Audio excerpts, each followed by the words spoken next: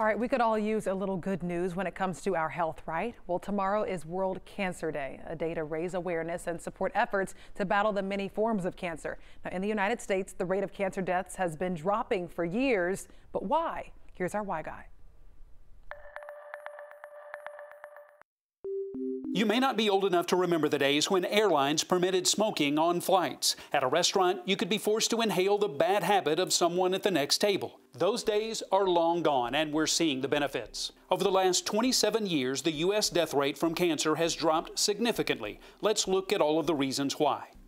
Death from cancer has not kept pace with the overall population growth in the United States. In fact, the cancer death rate has dropped 31% since 1991. That overall decline of 31% translates to approximately 3.2 million cancer deaths averted. By far, the biggest drop has been in the death rate due to lung cancer. As you can imagine, the anti-smoking campaigns and laws that limit where you can smoke have had a major impact. Rebecca Siegel is the Senior Scientific Director at the American Cancer Society. We are now reaping and continuing to reap the benefits of reductions in smoking that happened decades ago. Advances in detection and treatment have saved lives, particularly when it comes to breast, colon, and prostate cancer. On the other hand, the COVID-19 pandemic has resulted in a drop in the number of people going to the doctor for regular cancer screenings. There are concerns about the long-term impact. It's expected that these disruptions in care will lead to later stage diagnoses. Siegel points out that doctors have gone to great lengths to protect you from COVID-19 while conducting the screenings you need for protection